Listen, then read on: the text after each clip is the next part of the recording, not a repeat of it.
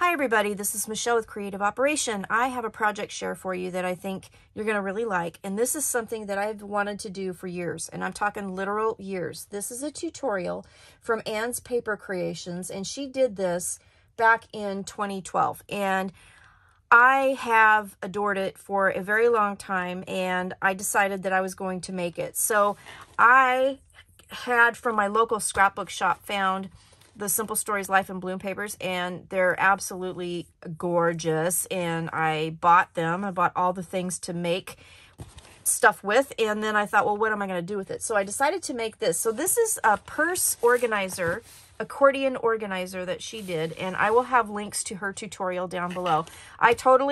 This is not my creation. I totally went by her tutorial. On the insides, I did put a bunch of things, and we'll go through that during this particular video. But I just wanted to share. So in her tutorial, she did have a purse handle up here, but I didn't want to do that. I decided that I was going to use just a ribbon that you could slip on and off, but I just love how this turned out, and I stuffed it full, so I got to show you what I put in here. So here's the front here. I'm going to go ahead and just slip this ribbon off. So you could either do it like a belly band or untie it so it completely comes off. So here's the front. And then here is the back. So I used like an entire pack of paper and the check paper that has, you know, it's kind of the companion pack. I did use that as well. So we'll start on this side.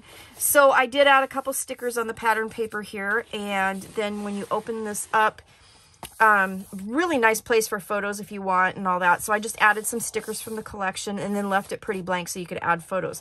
And then you can see on both sides there are accordion pockets, okay? So again, went by her tutorial, but then I stuffed it full of things. So let me kind of put this back here and then I'll show you what I did. So part of the pattern paper collection had tags, so I just made a super simple tag booklet. On the back you can do journaling, and I just tied it with ribbon from my stash. In here I made two little using cut aparts. I just made two little cards, and I did use some of the dimensional chipboard stickers here, and then I added a couple ephemera pieces here, and they're just simple. And then I used my envelope scoreboard, and I created envelopes to go with them. So just couple simple cards, and I was just trying to use up all of the things in here, so that's kind of what I did. So here I did just a simple waterfall pull out, and this is one of the cut apart pieces here on the back, and then it unties, and then I just created a waterfall that you could put lots and lots of pictures on. Now I'm not going to have a tutorial for all of these things here. This is a share video. I just wanted to show you what the possibilities were, but I was just super excited to share her accordion that I could not stand it. I finally made it. It's only taken me 11 years, but I finally made it, right? I have had this in my Pinterest file forever. Okay, so then I made a couple extra greeting cards, and on here what I did was I used washi tape and adhered them to some cardstock that I had put, you know, like score tape on, and then I just layered the washi tape over top because I wanted to make sure it stuck, because, you know, washi tape doesn't have much of a stick, so I wanted to make sure it stuck. So I used score tape and attached that down to cardstock and then onto the card front. So that turned out really pretty, and all of these are the washi that comes with the collection. And then I did layered chipboard here, little button with some twine, and then the butterfly inside is blank. And then on here I just used a piece of pattern paper and a couple of the tags from the collection that I just kind of cut down, and then put one of the dimensional stickers on here. And again, this one's blank on the inside, but just made a couple cards, and then those can kind of stick in here. Would this not be a really cute gift for somebody? I mean, honestly, seriously, it would. This one here I made a folio, and I just used the checked paper that comes with the collection, and I just scored it at 6, and then I folded it up and created a pocket. So I just did it at, I want to say 8 inches, and then I cut this 6 by 8 piece of paper from the 6x8 pad down a little bit, did a little edge punching, added butterflies here. And then on the inside, you can see there's, I added a couple pattern papers here just to make a pocket. And then there's the pocket here for the folio. So I used one 12x12 for the entire folio. This is a cut apart that I just created a photo mat with. And then I just added tags into the smaller pockets on the front. Okay, and these were tags again from the paper collection. So all I had to do was cut them out and add some ribbons, and ta-da, I have that folder. And then I made a couple extra cards. So I was kind of using up my scraps. So this is kind of one of those patchwork paper things that I do where I just take little bitty teeny tiny pieces of scraps and put them together. So I made card fronts like that. And then I put one of the cut aparts here and just created a nice little card here. And then another one just like it, but this one's diagonal. And again, a cut apart on the front. Just simple, but they turned out absolutely gorgeous, right? I mean, this paper collection is amazing. So one of my goals was I wanted to put something in every pocket. So I did. I stuffed it full. Here, let's start with this. This is just a tag that I created, used some pattern paper on the back, and then I just folded up the bottom to create a pocket. And then I just made a couple simple tags out of just plain white cardstock that I had and added some rub-ons. And that turned out really pretty too. And then I just stapled ribbon from my stash in here. So again, just real simple stuff to stuff. This would be really fun to do for like a swap too, a gift, a swap. Here is a giant envelope. I made the biggest size envelope I could possibly make using my scoreboard.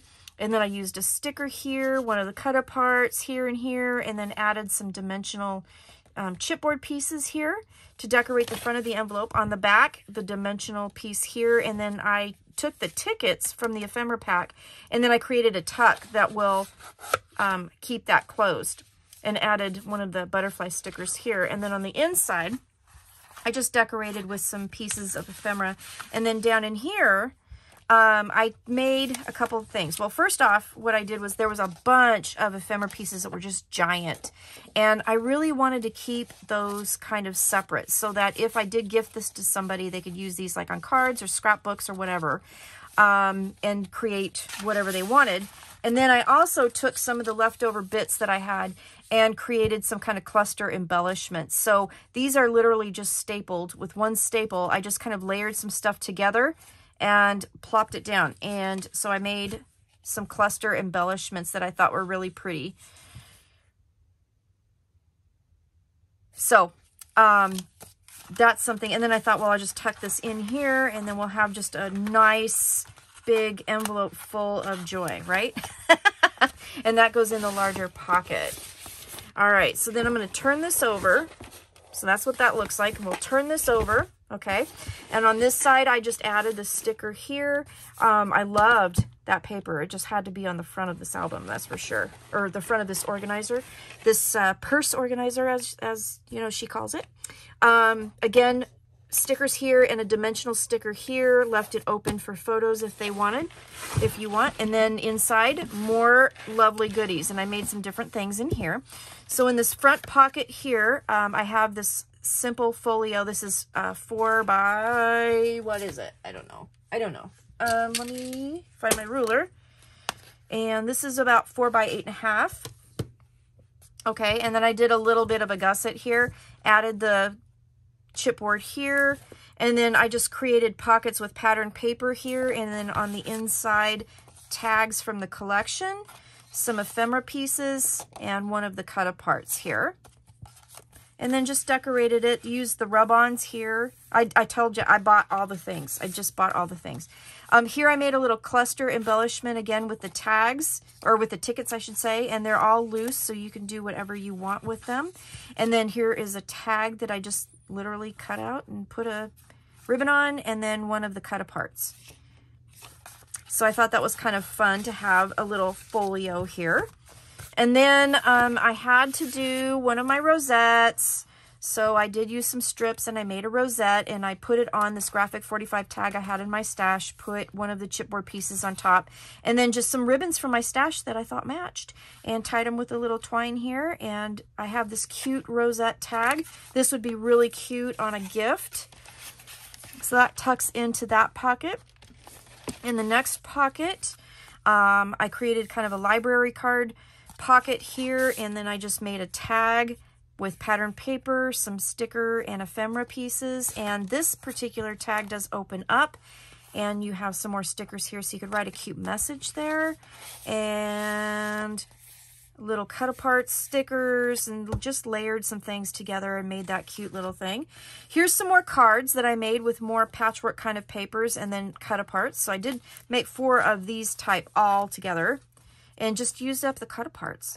And I just really wanted to create something that would be really fun and useful and playful and amazing. So here I created another waterfall, and this one here is 4x6 size. So just using some of the 4x6 cut aparts from the collection to create this waterfall. So lots of picture opportunity up there. And I love how this turned out. And then on the back, I put another cut apart here. You could use this for a photo mat, and then one of the layered chipboard pieces that came with the collection. And then I just used some ribbon from my stash that I thought matched. And that ties up just nicely, but that's just kind of a nice thing to do. This would be a great idea for an album, just kind of tuck it into a pocket.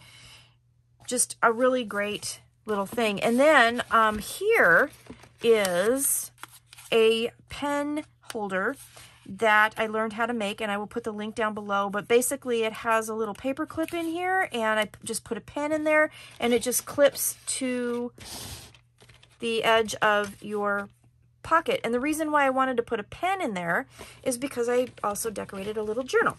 So this journal here is one that I got at my local craft store, and I basically just covered the front and the back with leftover pattern papers and whatnot, and just created some really fun things. So again, I just covered it. This I edge punched a little border piece that I had left over and put that down, and layered one of the cardstock here. And then I created hidden paperclip tabs. And this is a new way of making hidden paper clips that I absolutely adore, and I will link that below too. And oh my gosh, I can't remember. Let me see if I can find her name super fast so I can give her a shout out. Lollipalooza, she made this, and she did a great tutorial on this. And I altered the size just a little bit, but other than that, I followed her tutorial, so I'll link that down below too. So I just created those hidden paper clips and used them as tags. And then I added some of the stickers. So there's a lot of stickers in the collection that have like little words. So I just use those throughout the journal so that, you know, you could use it as maybe, I don't know, guided journaling or anything you wanted. But I just thought that was kind of a fun thing to do. So, you know, like take note here. And just created that. I left the inside of the journal plain here on both sides, and then the back looks like this. So the back doesn't even really match the front, but you know what? I like it. I absolutely like it. And I used up everything. So that's the project that I created. This thing is really quite large. It's about 8 inches tall total, and it is 9 3/4 inches wide, and each side has 5 gusseted pockets, and she shows you how to put all of that together. And then each side has a nice flap. So I could see me making more of these, and I can also see like doing, because you can see it's basically 2, you know, pieces put together as she does it. So you could do it like, you know, just one side if you wanted to. I could see lots of uses for this. So I just think it's really fun to do, and I'll have links to all of the tutorials that I use that, you know, for like the paper clips and other things in here that I have been inspired with by other people. And yeah, that's my project. So I just wanted to share this project with you, and I'm so excited that I finally actually made it. It's only taken me 11 years. Yeah, it was in 2012, almost 11 years. 10.5 years to make this, but I finally did, and I'm super happy I did. So you gotta love Pinterest, right? When I'm kind of, you know, needing to do something, but my brain isn't quite like knowing what to do, I go through my Pinterest file, and yeah, I need to make that. So today was the day to do that. So thanks for watching, and I will see you soon with more tutorials and shares and projects and everything. So I hope you enjoyed this. Thanks for watching. And yeah, I'll see you later. Bye-bye.